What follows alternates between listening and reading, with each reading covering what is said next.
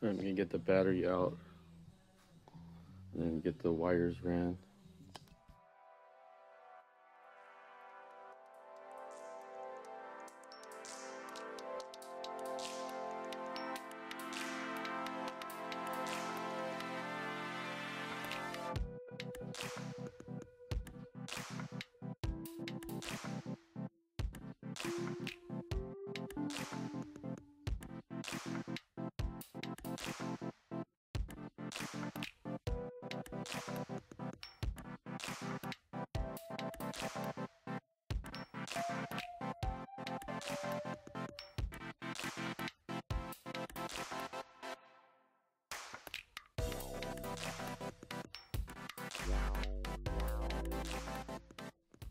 So it looks like this bracket is different from the previous card I had.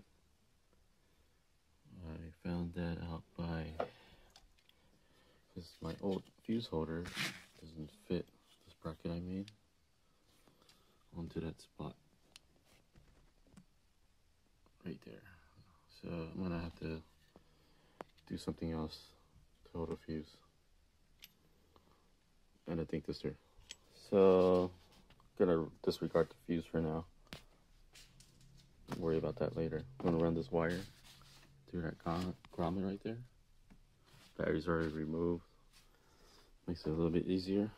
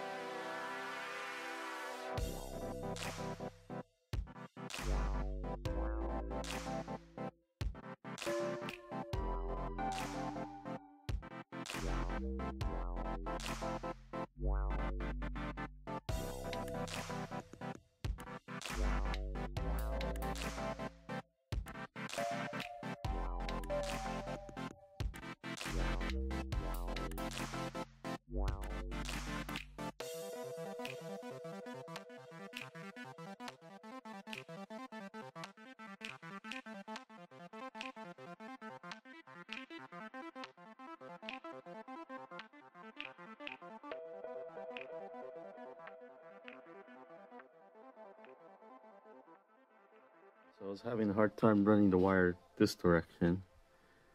So I'm gonna go from the other side. You can see right there, I poked my screwdriver through, and then there's another one of these right there, and that's what that one's going through right now. Oh, actually, no, it's not. I missed. Okay. Well, basically, I'm gonna try to go through the other one down there, which that screwdriver is going through right now. I'll show you on this side.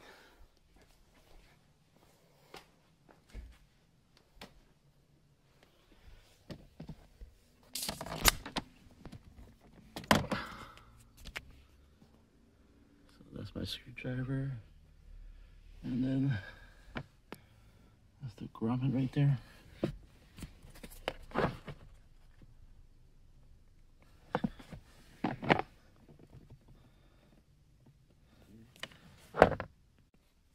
Alright, part two, I got this wire puller, that red thing right there, poked through the grommet. I'm gonna tape this power wire onto it and route it through. And there you can see the wire puller poked through. I'm gonna soap it up a little bit to help facilitate getting it through easily.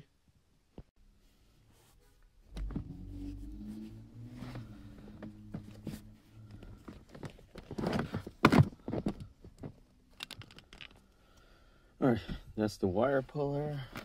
This is the wire I'm going to tape onto it and route it through.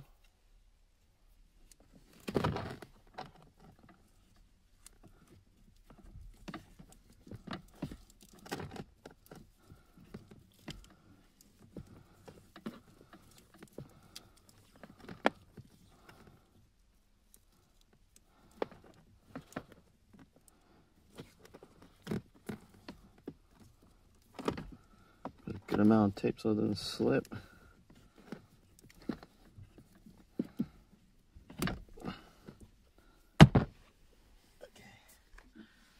Now I'm just gonna soap the crap out of it. I'm just gonna use hand soap. Come on.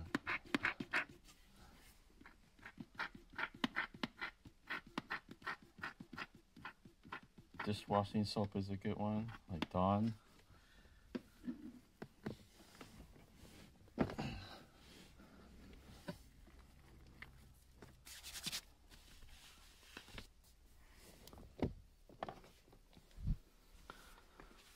So that's all soaked up. Once we get it through, it's going to be pretty slippery. So the idea of using soap is that it will eventually dry up and won't leave any messy, oily residue. So if it gets wet again, I'll just be able to just be clean. Alright, I did again. I got the wire puller through right now. I'm gonna try to. There we go.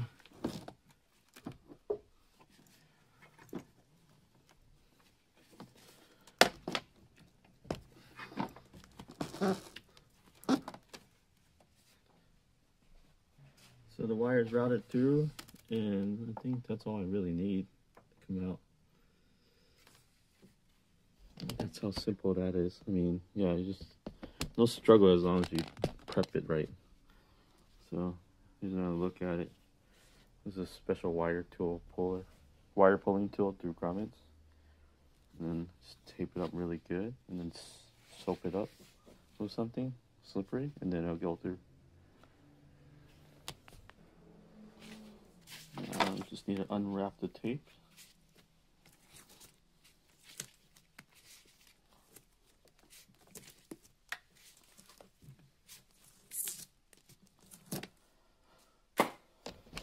We got one wire through that grommet hole without too much struggle. Alright, this bracket that I made before is just not going to work because this bracket changed. So what I'm doing is I'm going to actually design a new bracket. And it is out of cardboard. Well, for mock-up at least. So those are the mounting points that I'm going to have. And then I'm going to order a new fuse holder or circuit breaker, whatever it is. This is the one that I was using previously, but it is too big to fit in this general vicinity. You see how there's no clearance. So I get something more like compact, and then once I get it, I'll trace it onto here and mock this cardboard version of the template out, and then either make it out of metal or I'm going to try to CAD it and 3D print it. So this bracket I cut and shaped by hand with like tin snips and a hammer and a vice grip. I mean, table vise. Still a work in progress. But basically, bolts onto the same point that I had on my previous one. Similar idea. These were like straight across from each other, straight up. This one's staggered a little bit, so I had to make it from scratch. I didn't get it on film, but I started with a piece of cardboard. I kind of laid it out to where I wanted it. See how those two spots line up? So I marked it, and then had a flat piece of metal, and then I shaped it into the shape. Yeah. It's looking good so far. Only thing I'm not happy about is the fuse holder would not sit straight still. It would sit at an angle like this because I can't get it to go straight. It's gonna hit into here. The wires and just straight come out.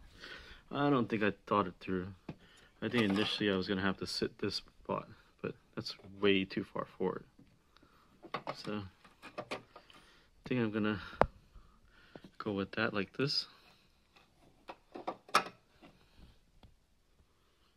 I'm gonna mount the battery into place to make sure it fits before I proceed.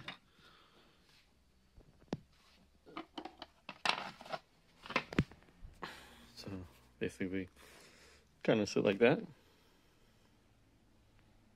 Alright, well, change of plans actually. I want to actually go back with this fuse holder, circuit breaker. I just did some mock-up, and actually this will go straight, won't look so out of place, and mount down there. And the wire can still come here and come out here without hitting anything. I think that's what I'm going to do. Actually, this looks way better than previously too, because it sits so low. Cool.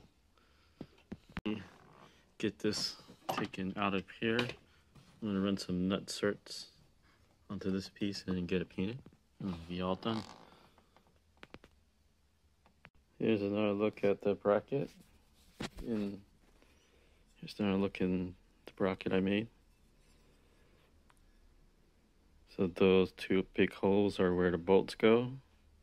You see I kind of tapered the ends too to make it look more OEM looking.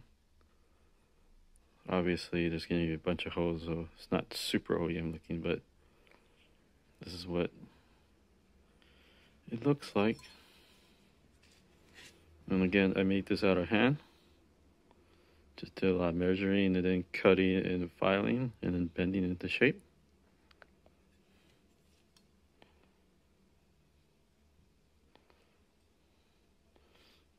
I got the roof nuts in place. Make it a little bit easier to install. Don't have to hold the nut on the other side. It's a little bit off-centered, but I think maybe it's a good thing. I think I was installing it. That makes it center, because when I marked the holes, that's where I marked it. So looking at it some more, I decided I'm going to cut some more metal off. That's where the line I'm going to cut, just to remove some more metal that's not needed. And then I'm going to round that off as well, just like these edges. Alright, got the panel cut. I got the bracket cut, and then I bent it into shape. Now I just need to get it painted. And then I got my custom fuse holder, circuit breaker holder. Here's one look with the the circuit breaker mounted into place.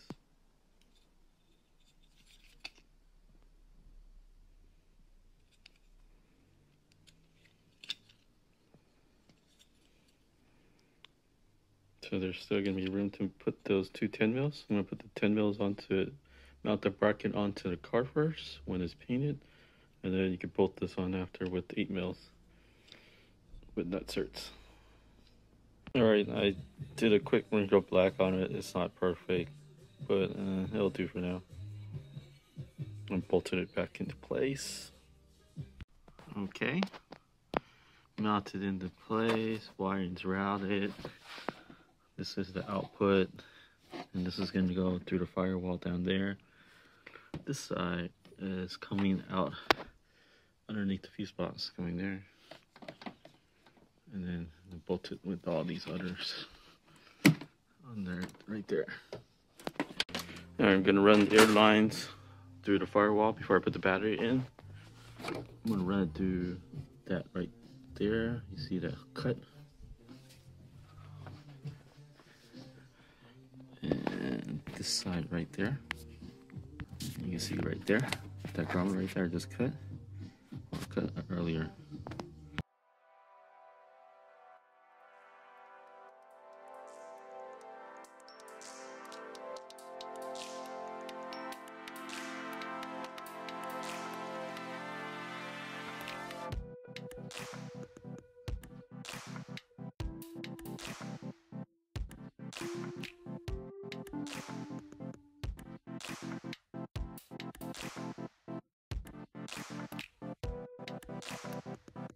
So I screwed up. This thing is way too close to the battery.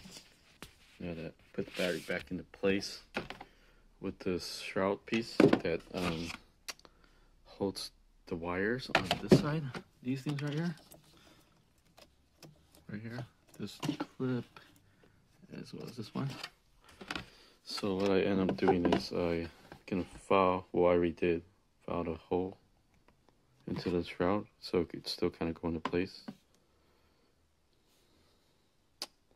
Yeah, oh well. Should measure it some more before I did it.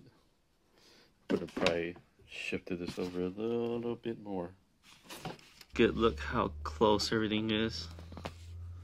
You can see I notched the plastic cover thing. Now it kind of clears. Might clean up some more. The cuts are not that clean, but I think aesthetically it's still okay. So tight. Oh, I mean, everything still kind of fits now. Here's one last look. Like I said, I might clean this up a little bit more, but there's more clearance now. Small ends. I don't think it's going to really move too much. Battery's mounted back into place. Fuse holder there.